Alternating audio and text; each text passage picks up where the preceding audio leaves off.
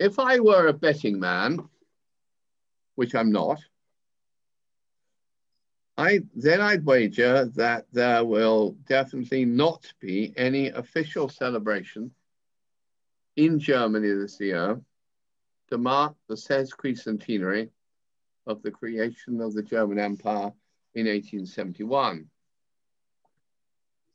This 150th anniversary is far more likely to be marked by a somber and reflective conference or symposium of distinguished historians who have long debated the continuity of German foreign policy from Bismarck to Hitler. I need hardly elaborate on the reasons why today's liberal, democratic, and outward-looking Bundesrepublik, committed to peaceful internationalism and at the very heart of the European Union, would feel uncomfortable about celebrating the Kaiserreich, whose last emperor played such a pivotal role in plunging Europe and the globe into the abyss of the World War in 1914. Oh, that was map. I was supposed to be showing you that map. I apologize. Anyway, there's a map of Germany, the German Empire in 1871 and the Bundesrepublik today. That was the first slide you were. I'll let you have a quick look at that. You'll see the borders are somewhat different these days. To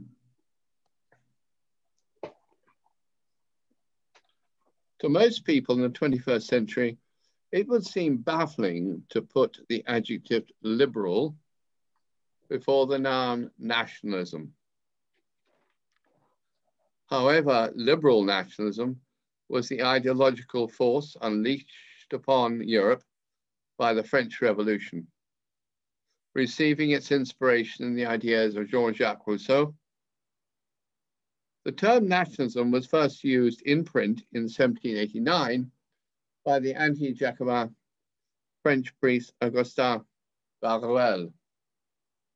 Nationalism was a revolutionary creed, reflecting the idea that subjects of the crown should become citizens of France. The Declaration of the Rights of Man and of the Citizen in 1789 proclaimed the principle of all sovereignty resides essentially in the nation. The French victories during the long wars did much to stimulate national feeling in the rest of Europe. This in turn led to the liberation of the Spanish and Portuguese colonies in South America and of the Ottoman territories in the Balkans, as well as the unification of both Italy and Germany. When Napoleon's Grande Armée was almost annihilated after the invasion of Russia in 1812, thousands of German burghers and students volunteered to fight in the wars of liberation the following year. Post-Napoleonic, I missed a paragraph. Apologize for one moment, I think. Oh, I missed a paragraph. Oh, yes. Sorry.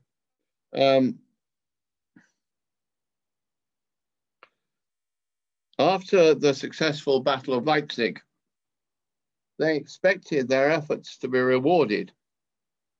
They demanded a written constitution and German unification. Post-Napoleonic Germany consisted of great powers such as Austria and Hungary, and statelets such as Sachsen-Weimar-Eisenach. It had been reduced from a much larger number of states to 39 states. 4 of these were republics, while all the others were monarchies. The monarchies regarded liberals and nationalists as subversive elements. Written constitutions did not materialize, but secret police did. Their first charge being to prevent revolution. The Holy Alliance, initiated by Tsar Alexander I, with the autocratic rulers of Austria and Prussia, was determined to halt the progression of liberal nationalism after 1815, but neither the Tsar nor Metternich were able ultimately to stop it in its tracks. National consciousness was first engendered by the ideas of Johann Gottfried von Herder. His Materials for the Philosophy of the History of Mankind was published in 1784. In it, Herder laid the intellectual foundations for the romantic concept of the nation and developed the theory of the Volksgeist as the spirit or soul of a national community. The book was highly influential and sparked off research into long neglected folklore and songs, including that of the Brothers Grimm. Can you all read that? Can you see it on your screens? Yes. Oh, sorry, you should all be muted, but if you, yes, please mute. Okay, I'll have a go at reading it if you can't. Nature brings forth families. The most natural state thereof is also one people with a national character of its own. Nothing, therefore, seems more contradictory to the true end of government than the endless expansion of states, the wild confusion of races and nations under one scepter. An empire made up of 100 peoples and 120 provinces, which have been forced together, is a monstrosity, not a state body. Has a people anything dearer than the speech of its fathers? In its speech resides its whole thought domain, its tradition, history, religion, and basis of life, all its heart and soul. To deprive a people of its speech is to deprive it of its own one eternal good. No greater injury can be inflicted on a nation than to be robbed of her national character, the peculiarity of her spirit and her language. Reflect on this and you will perceive our irreparable loss. Look about you in Germany for the character of a nation, for their own particular cast of mind, for their own peculiar vein of speech. Where are they?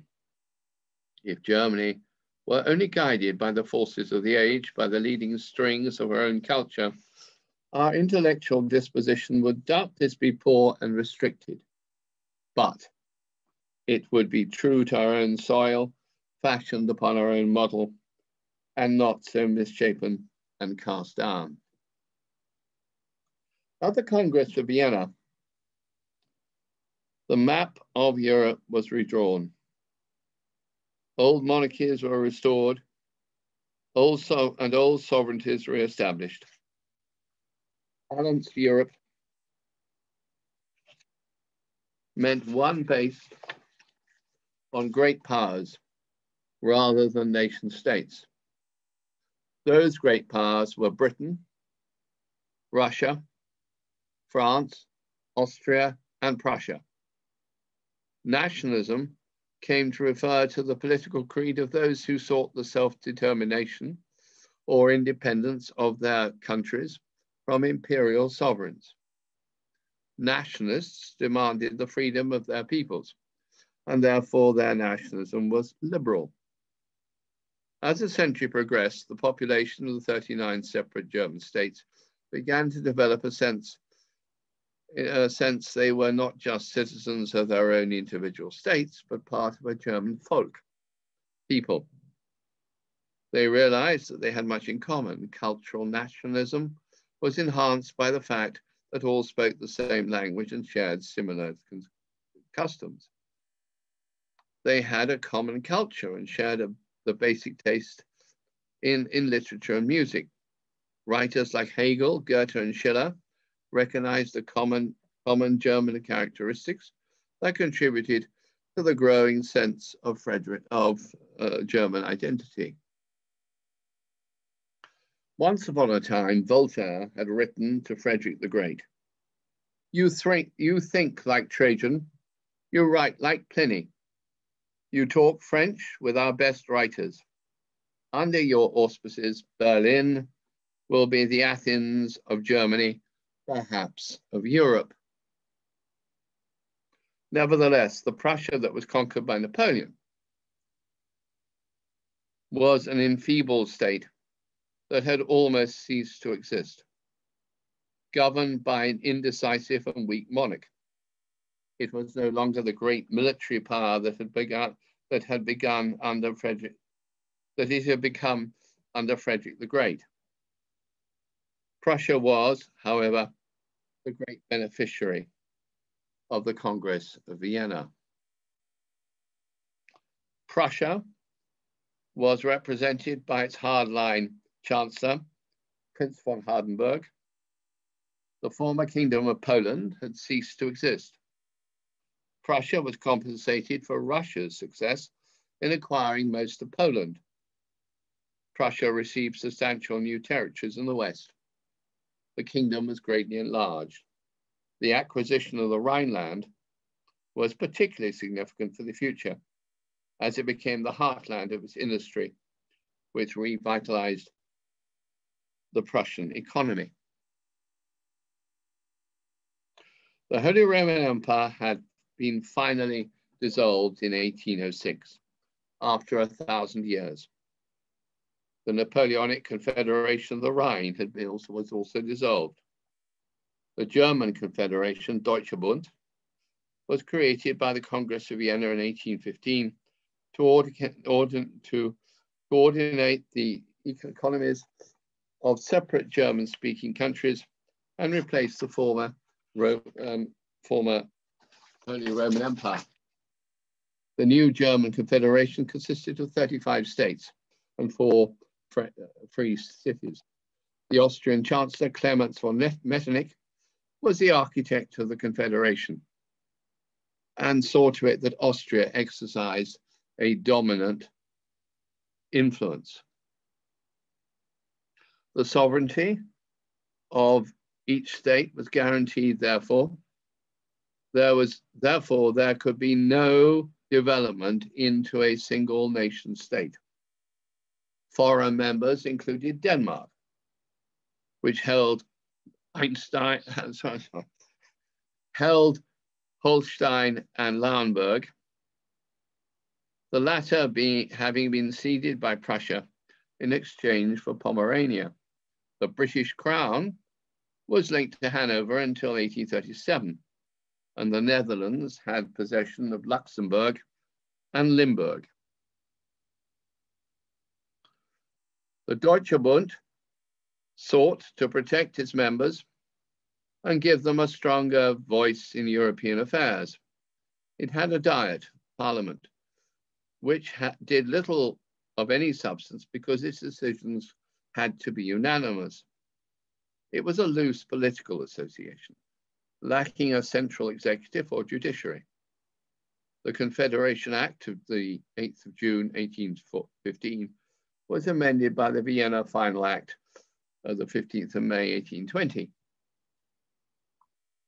by which the German states were joined in the repression of liberal principles, but the act gave the Confederation no additional powers. In 1818, Prussia, the largest and most powerful German state, apart from Austria, scrapped its trade barriers between its own territories. The following year, it offered an economic alliance at Zollverein with trade concessions to other German states. In 1828, Prussia formed a customs union with Hesse-Darmstadt. By 1836, 25 other German states had joined this economic alliance. Meanwhile, Prussia developed its road and railway networks to maximize trade opportunities. However, There are three separate and regional economic associations developed within the German states. Under the leadership of Prussia, these three merged on the 1st to 22nd of March 1833 to form the German Customs Union, Deutsche Zollverein, which incidentally was later a model for the formation of the European Economic Community. The treaty came into force on the 1st of January 1834. The internal tariffs fell away, and the German economy was protected externally by a protective tariff. Dimensions, weights, and currencies were gradually standardized. Almost all German states ultimately joined the Zollverein.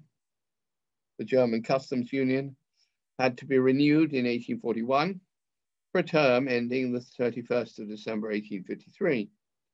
The German Customs Union enabled the free movement of goods and promoted economic development. The mining, mechanical, engineering, and iron industries flourished. As in other countries in Europe, Germany suffered from what historians have termed the Hungry 40s. Agrarian society still continued to be in an almost feudal way, with a distinction between landlords and peasants, and most states were still governed by autocratic monarchs. Throughout the 1840s, many German states were under pressure from nationalist and liberal demonstrators wanting to greater political repression and reform. They believed that unifying Germany with popular elections and a constitution would also be the most likely option of guaranteeing political freedoms and civil rights.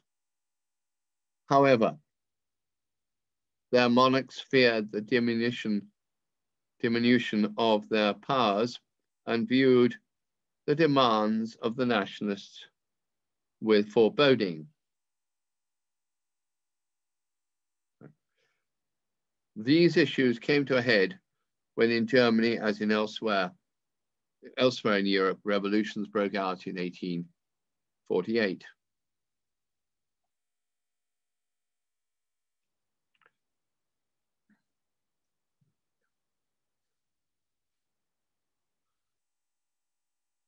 Despite being a staunch opponent of popular democracy and written constitutions, the King of Prussia was forced in 1848 to draft a Prussian constitution and allow elected parliament to meet and advise him. He agreed to this after witnessing civil unrest on the streets of Prussia's capital, Berlin.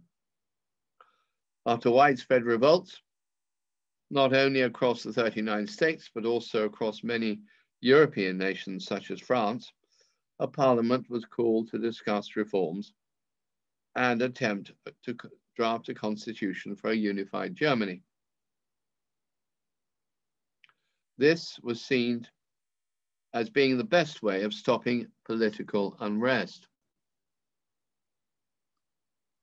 Liberals and nationalists gathered in Frankfurt and attempted to create a single German nation state. They were faced with two options. The first was a Kleindeutsch, or Little German solution, with the unity of the northern German states under a Prussian monarch.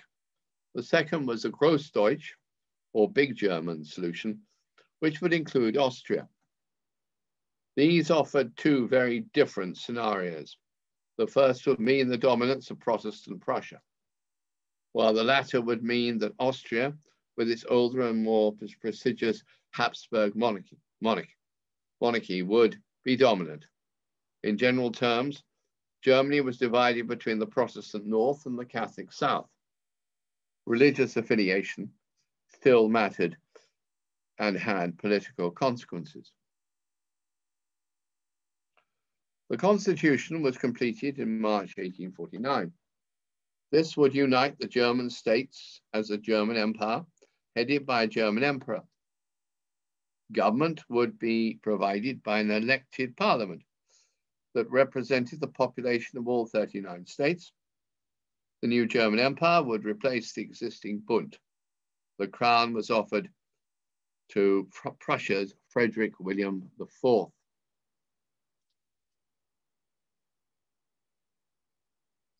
The Frankfurt Parliament, in the attempt to unify Germany through political reform, failed.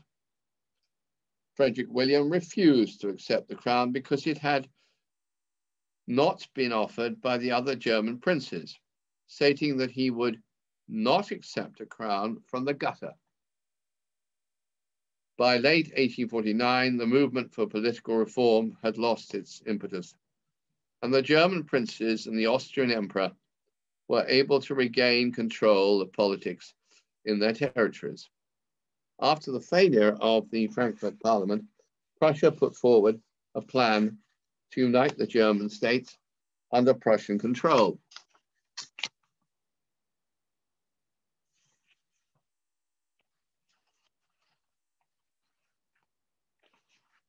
They believe, sorry, my fault, wrong line. The question was then posed as to whether a united Germany would contain Austria, Großdeutschland, or leave it out, Kleindeutschland. The Prussians, as rivals of the Austrians, argued for Austria's exclusion. The Austrians refused to agree with the Prussian plan since it would eliminate their influence in German affairs. The Austrians persuaded the Bund's Federal Diet to threaten sanctions against Prussia. In 1850, with Russia's supporting Austria, the Prussians backed down. Another attempt to unify Germany would fail, and now the figure who is going to dominate almost all the rest of this talk. Otto Eduard Leopold Fürst von Bismarck-Schönhausen, Herzog von Lauenburg zu Lauenburg, 1815 to 1898, was the son of a Prussian aristocrat, a Junker, and an upper middle class mother. According to H.P. Taylor, Bismarck was always shaped by Junker interests. He was among those conservatives who had bitterly opposed the revolutions of 1848. But he was also the one man who did most to bring about the unification of Germany. Bismarck came to recognize that the tide of liberalism could not be just held back forever. Therefore, it had to be managed and manipulated.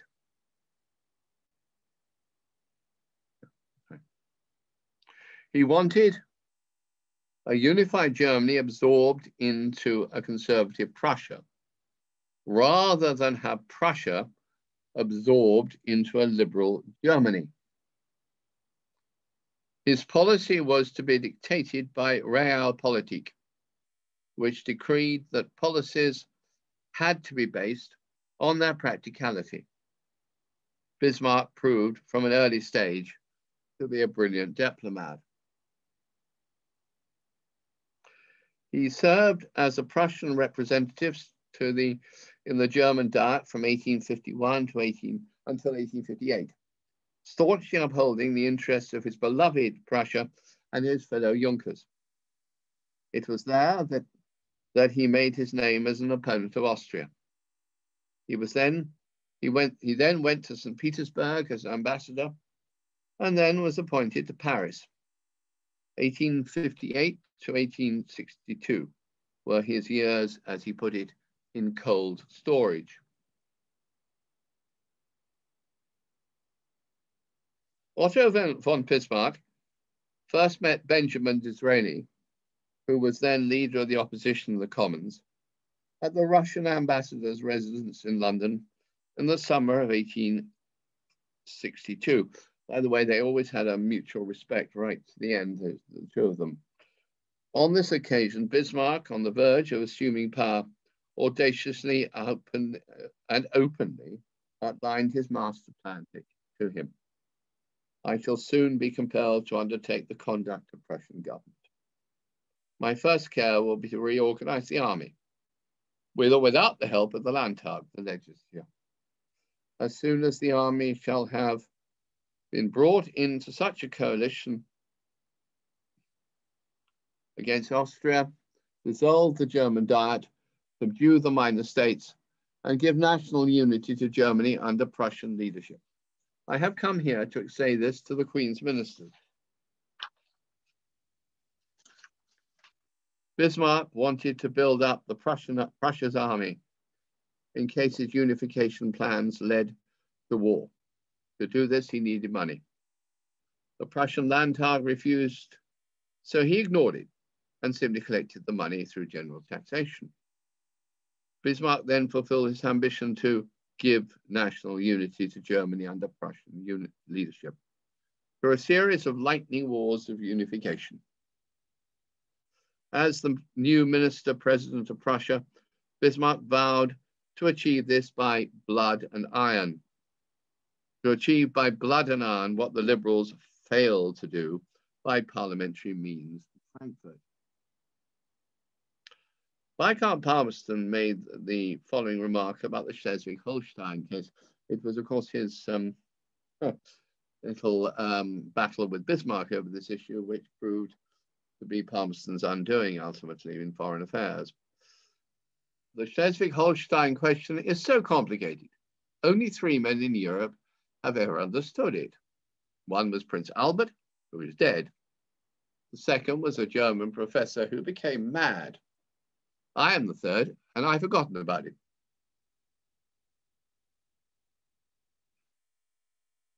The issue was indeed a complicated one. These two small and sparsely populated duchies lay between Denmark and Prussia. They had been ruled since 1460 by the kings of Denmark as their dukes. Holstein was half German-speaking and inside the Confederation since 1815. Schleswig was half Danish and half German-speaking. The Germans believed that the claim of the Danish king depended on the male line. Months before his death, the Danish king Frederick VII proclaimed that the monarchy was one and indivisible, and its sovereignty, as was its sovereignty over the duchies. When he died in November 1863, the male line became extinct. He was succeeded by Christian IX, whose claim was through the female line. Bismarck recognized the rival claimant, whose descent was through the male line. He proposed an alliance with Austria to seize the duchies. After a quick and successful war, the administration of Schleswig was placed under Prussia and that of Holstein under Austria. After victory in the next war against Austria, which I'm coming to, in 1866, they both became part of Germany and remained so until 1920. It's out of order. Sorry, I'll go back. It had been Bismarck's aim to find a pretext for war with Austria in order to win over control of the whole of Schleswig-Holstein. In June 1866, Prussian troops invaded Holstein. The German states were divided in their support for Prussia and Austria. Most of the Catholic southern states supported Austria. The Prussian army under von Moltke advanced into Bohemia and defeated the Austrians decisively at the Battle of Königgrätz on the 3rd of July. The next day, Prussian troops were outside Vienna, having occupied Hesse, Saxony, and Hanover.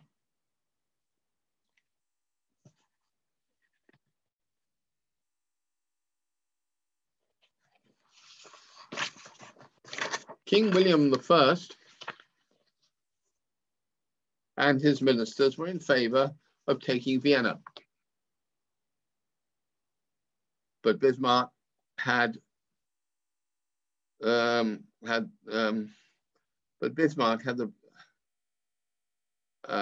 victory he wanted,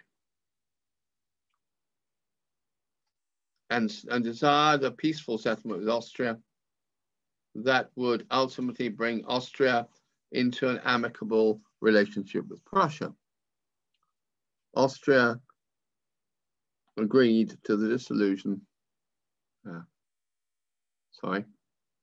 dissolution of the German Confederation and the foundation of the North German Confederation. Peace was signed with the southern states,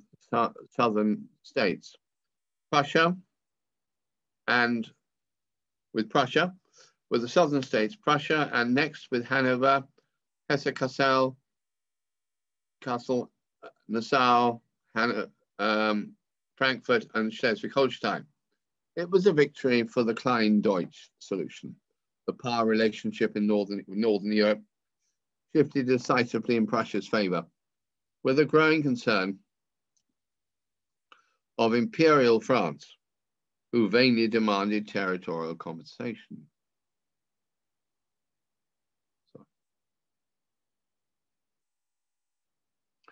The 7 Weeks' War did not so much unite Germany as divided it into 3. The area north of the River Main came under Prussian domination, while the southern states continued with a precarious independence, and Austria was divided forever from Germany, except under Hitler's Anschluss. Austria, the loser in both Italian unification and in the Grossdeutsch cause, now turned its attention to expansion and influence in southeastern Europe and the Balkans, with potential gains from the weakening Ottoman Empire. The Habsburgs submitted to sharing power with non-Germans, resulting in the Ausgleich of 1867, which created the dual monarchy of Austria-Hungary. So up to that point, one talks about Austria or the Austrian Empire. Beyond 1867 until 1918, of course, it's Austria-Hungary. A North German Confederation was set up.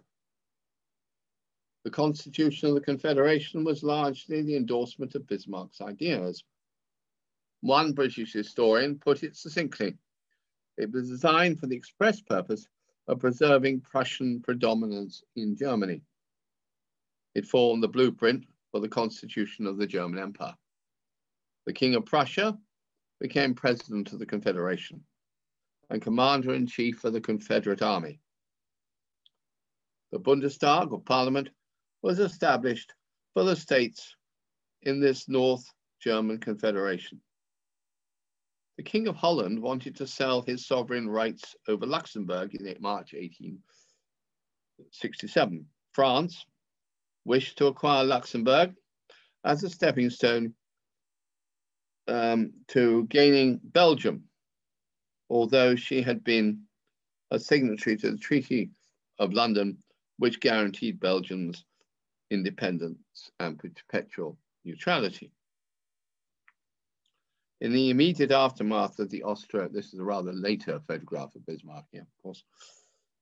In the immediate aftermath of the Austro-Prussian War, Bismarck wanted to avoid war by using negotiation. The chance of success is not a just cause for beginning a great war. He obtained a conference in London in May 1867, whereby the King of Holland kept the Grand Duchy. The crisis passed over without war, but Napoleon III was left humiliated and disillusioned with Bismarck. Bismarck found his excuse for war with Spain when offered the vacant crown, Bismarck found his excuse for war when Spain offered its vacant crown to a relative of the Prussian King Wilhelm I. Napoleon III was infuriated, and the French insisted that King Wilhelm make his relative refuse the crown. Wilhelm refused to guarantee this. Bismarck used the king's refusal as a way to provoke the French. He published a heavily edited and provocative telegram, known as the Ems telegram, of the king's refusal, making it seem he had insulted the French ambassador. The French emperor, responding in fury from the French press and public, declared war on Prussia. Bismarck aimed to use this war as a way to gain control of the southern states, which could not stay neutral in the event of war. In the Franco-Prussian War, France was heavily defeated and speedily, and Paris suffered from a terrible siege which reduced its population to starvation. Napoleon III was overthrown by a rebellion in Paris and went into exile in England.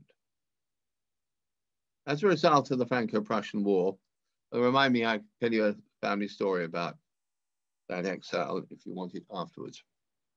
As a result of the Franco-Prussian War, France lost its territory of Alsace-Lorraine on the border with Germany.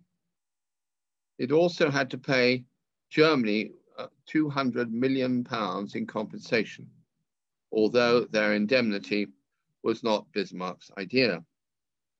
The northeast of France was occupied until the indemnity was fully paid in 1873. The southern Confederate States voluntarily joined the Prussian-controlled North German Confederation. The new German imperial constitution was set up within the now unified German states, with Wilhelm I as Emperor or Kaiser, and the Prussia firmly in control. The German Empire was proclaimed in the Hall of Mirrors of the Treaty of Paris at Versailles on January the 18th, 1871, thereby rubbing salt into France's humiliated wounds. The historian William Carr called the German Empire an uneasy compromise between the forces of conservative federalism, liberal unitary principle, and the military might of Prussia. Sovereignty resided in the 22 rulers and not in the electorate. These states were represented by the Bundesrat, which had more power than the Reichstag. The Bundesrat represented the federal aspects of the empires, kings, princes, and federal free states, responsible to the imperial government and not to the Reichstag. Its meetings were held in private and presided over by the Chancellor. His consent was needed to levy new taxes and not to continue existing ones. He vetoed constitutional changes.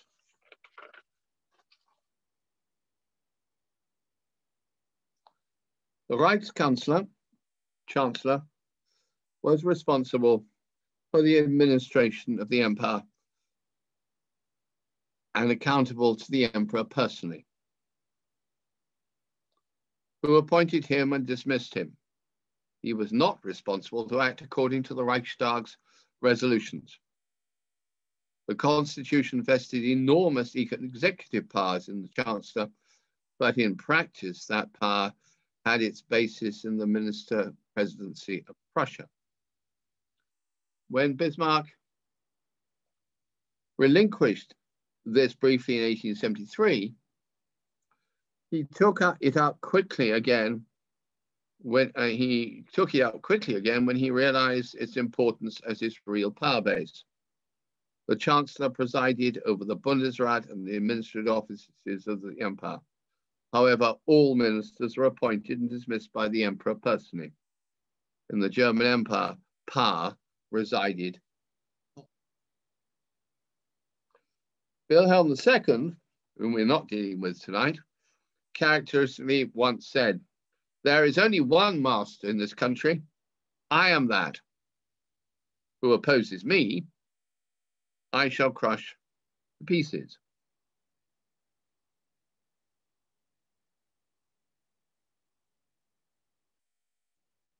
Of the 8 chancellors only 2 fell from power through extra parliamentary conflict and intrigue, while the last lost office when the monarchy ended in 1918.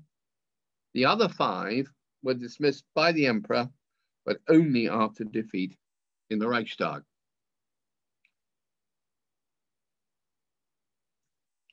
The Reichstag itself had little real power, but was a concession to the principle of mass democracy and symbolized the unity of the empire. The Kaiser alone had the right to adjourn or to close the Reichstag. However, dissolution also required the agreement of the Bundesrat. Bills were normally initiated by the Chancellor in the Bundesrat and passed the upper chamber, if you like, and passed through its committees and then down to the Reichstag merely for consent. In 1926, one German parliamentarian recalled in a speech in the Reichstag, the old Reichstag was a useless parliament. It could only speak, but it had no real power. The communist leader Karl Liebknecht famously described the old Reichstag as the fig leaf covering the nakedness of absolutism. There were 2 conservative parties, 2 liberal parties, and 1 Catholic party in the Reichstag. The older Prussian Conservative Party had agrarian, Juncker, and Albion support. It opposed Bismarck's policy of unification and felt threatened by industrialization.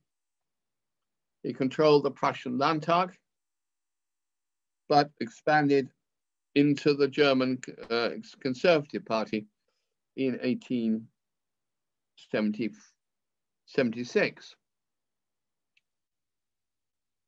The Free Conservatives were also a Prussian party founded in 1866. Their support came from the commercial, industrial, and professional interests, and they generally supported Bismarck.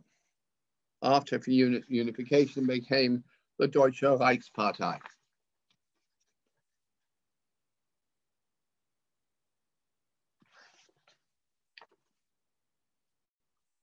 Both liberal parties were also originally Prussian and began through a split in the old Prussian Liberal Party in 1867. The National Liberals were the main pillar of Bismarck's policy until 1878, when the free trader minority split from the protectionist majority to form the Liberal Union. The Progressive Party also originated in 1867 and was opposed to Bismarck's despotic nationalism as they saw it. It refused to sacrifice liberal principles to German interests, especially personal freedom and limited government.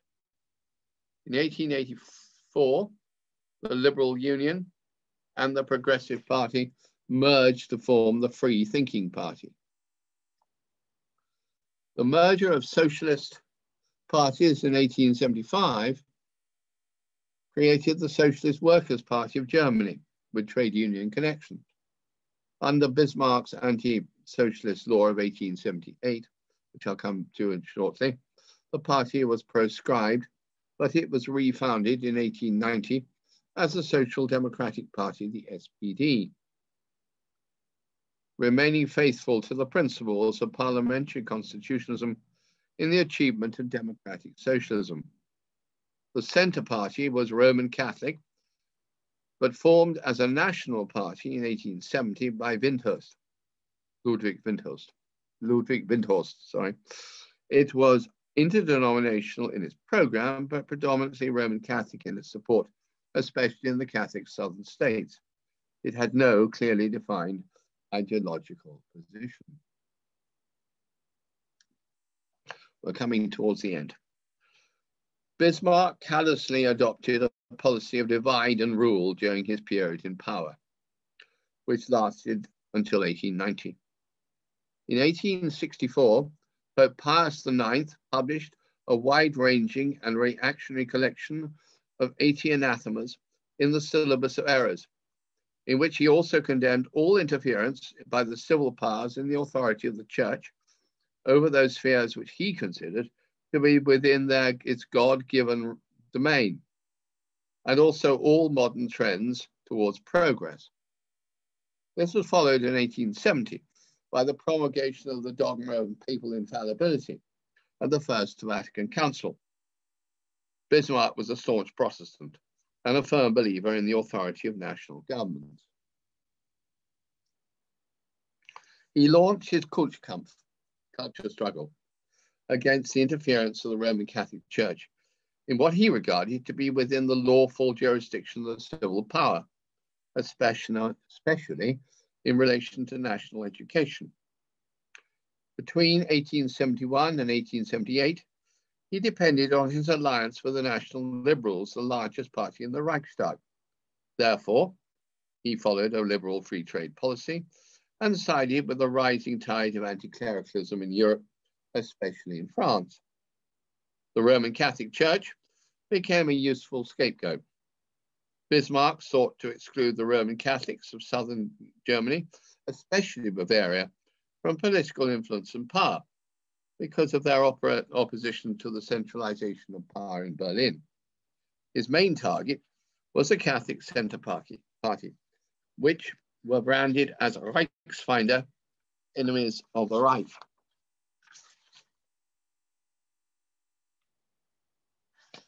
The Great Depression began in 1873, and it included many European countries towards and it inclined many European countries towards protectionism, and both industrialists and Junkers demanded it. The army to be strengthened also required protection. Bismarck sought a realignment with the right wing of the National Liberals and an alliance with the Centre Party, now suddenly in favor, whom he had attacked previously. The new scapegoat were the Socialists and the Social Democrats. The 1879 Tariff Act imposed duties on steel, iron, and grain. This policy of protection that was continued until 1890 was known as Sammlungspolitik. In 1878, Bismarck pushed through the anti-socialist law, banning the large and political Social Democratic Party from political participation, as well as other socialist and communist societies and assemblies, and the publishing of their pamphlets. The socialists now replaced the Catholics as the primary enemy of the Reich. The anti-socialist campaign brought about a rapprochement between the Prussian Lutherans and the Bavarian Catholics. Bismarck also engineered a new coalition with the National Liberals, which represented the industrial West, and conservatives and Catholics in the East and South, which represented the more agrarian and traditional side of Germany. The industrialists referred to as iron and the agricultural as rye. This was the so-called marriage of iron and rye, and paved the way to even more conservative authoritarian politics, industrial protection, and a further weakening of the already marginalized Reichstag. Kaiser Wilhelm I died in 1887 at the age of 91. His son, the Crown Prince Frederick, was married to Queen Victoria's eldest daughter, Vicky. He acceded to the throne as Frederick III. Liberal hopes had been on his ascent to the throne, but he was dying of cancer, and his reign lasted a mere 100 days. Their son, the young, impetuous, and unpredictable Wilhelm II, acceded to the throne. Although he had been schooled in politics by Bismarck, they soon fell out over Bismarck's social conservatism and violently quarreled over the 1890 election. Bismarck was forced to resign on the 18th of March, 1890. It was the end of an era in German and indeed European politics. Thank you very much.